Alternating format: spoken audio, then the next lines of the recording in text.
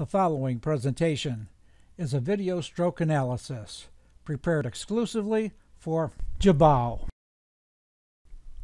There are primarily two reasons for missing a shot: stroke or aim.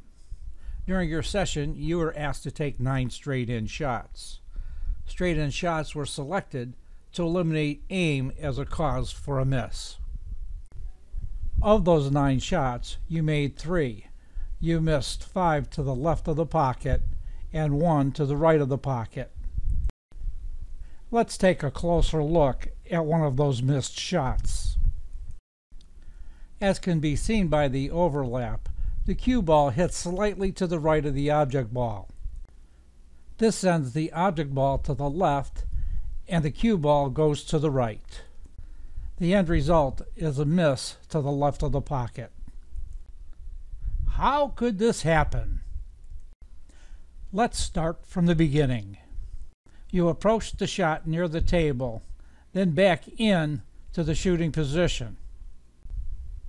You assume an archer stance, and as you can see by these progressive photos, your left foot is not on the shot line for 8 of the 9 shots. As a result of this stance, you develop an outward elbow deviation, routinely called a chicken wing. On this shot, you begin with the butt of the cue to the left of the shot line. At the end of the backstroke, the pause position, your elbow raises, as does the butt of the cue. When accelerating to the finish position, you rotate the butt of the cue outwards and drop your elbow significantly.